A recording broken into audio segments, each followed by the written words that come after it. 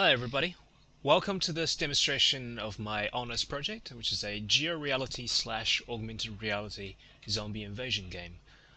Basically, I'm using the Unity game engine with the iPhone or iPad's gyroscope and camera to place these zombies in the world here and use a gun to shoot them in a first-person shooter view. Of course, this augmented reality view only works well outdoors. If you were to play this indoors, or if there was something directly in front of a field of view, the fragile illusion can easily be broken. For my game, I'm also adding in the GPS and compass to keep track of where the player is in regards to the physical world, and use the landmarks around the player, such as shops or hospitals, as part of the gameplay itself. The accessible landmarks around the player are all displayed via 3D signs within the AR view, as well as through a Google Maps radar view. Only the landmarks close by can be accessed within the game, and this encourages players to physically move around the city in order to explore more of the game world itself. So say if you were injured or killed by the zombies, you would have to directly approach a real pharmacy or hospital in the real world to heal up. There are also lots of digital AI NPCs around the world that can help you by giving you quests or important supplies. For example, this soldier here will give you a sniper rifle after you talk to him, which I can then promptly equip and use.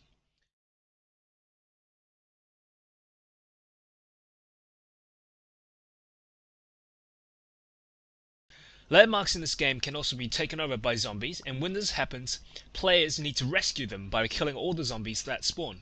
After rescuing the landmark, it will revert back to its original state. This way, the game world becomes a dynamic multiplayer environment where the actions of the players will change the game, and the changes can be viewed by all the other players as well. This means that all the zombies are uniquely tagged by GPS coordinates, so if one player kills one, it will disappear from the map of every player. This is basically just like traditional MMOs. Since this is a massive game world and everything is GPS tagged, you can have a bit of fun with the landmarks around you. I decided here to put Gordon Freeman in front of the computer game electronics store. So after talking to Gordon, he'll give you a crowbar, and you can also access the shop to buy or sell important anti-zombie equipment. As you can see here, I've equipped the crowbar, and I'm sure it will help me a lot in my zombie killing endeavors.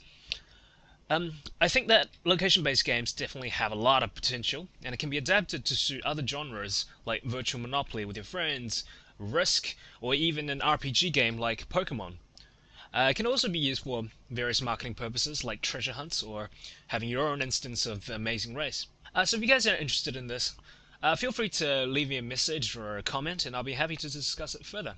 Thanks, guys.